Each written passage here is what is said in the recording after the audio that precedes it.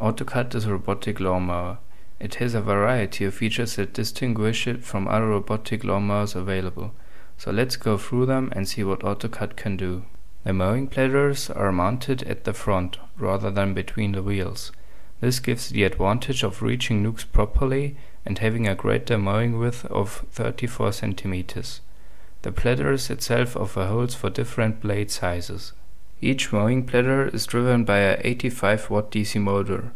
The speed of the motors is measured with back EMF to regulate their speeds using PWM.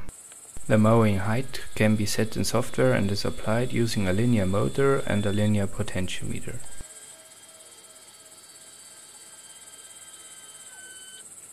AutoCut has 4-wheel drive and a passive hinge.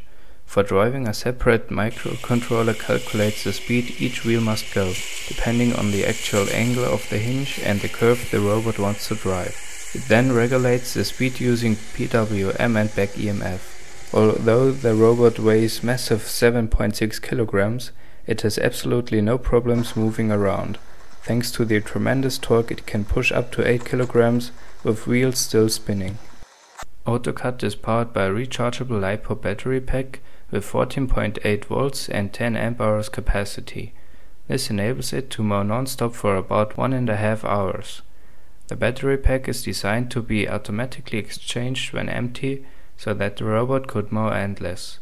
There are 2 additional USB power banks on the robot, so that the mains battery can be swapped without the control system losing power.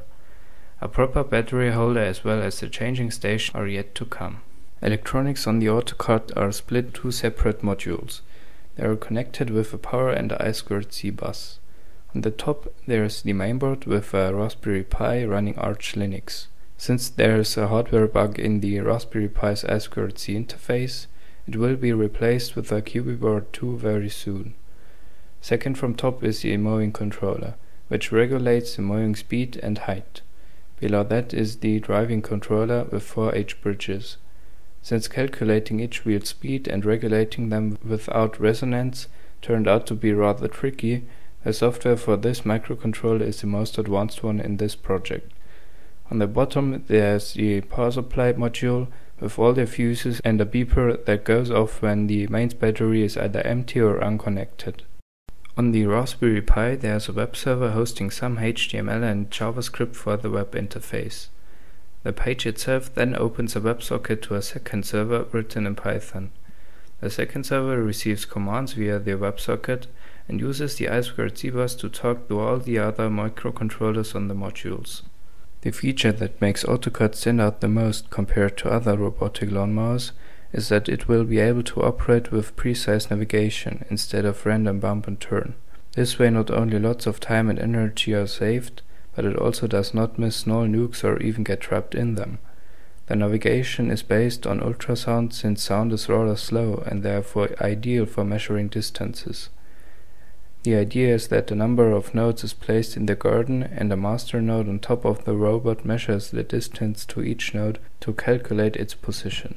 For this positioning system, data containing for example the destination node's address needs to be transmitted via the ultrasound burst.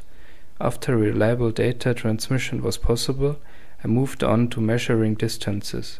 There's a prototype of a normal node and the master node, and measuring the distance between them works very well. The range is 1.3 to 6.3 meters, but it's only limited by a fixed signal boost. A digital potentiometer will fix this limitation very soon.